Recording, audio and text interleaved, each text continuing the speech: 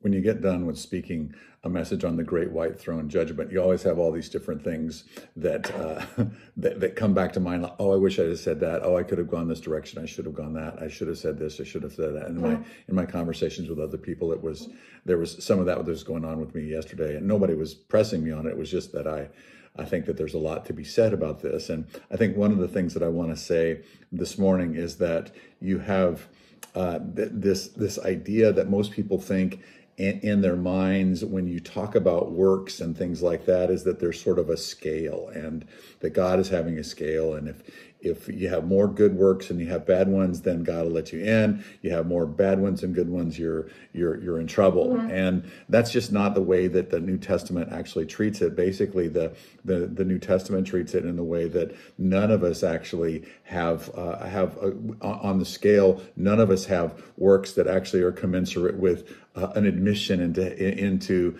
eternity with God and into the bliss that comes with that. None of us, you've heard it said that our righteousness is like filthy rags, that we're just bringing nothing to the table, and that God has done all the work in Christ, that the reason why the Lamb image is so powerful and so important in the book of Revelation is that the Lamb represents a price that was paid, a laying down of a life that was paid for someone else to get someone else in. And so it is in our trusting him that we gain admission into eternity. But our works have something to do with our reward, that the works that you do, the way that you live your life, the way that you conduct your life, the way that you serve people, the way that you love, all contributes to your reward at the end of your life. And when you give your report, and that in eternity, there will be a reward, and that will be commensurate with what you and I have done. This is something that,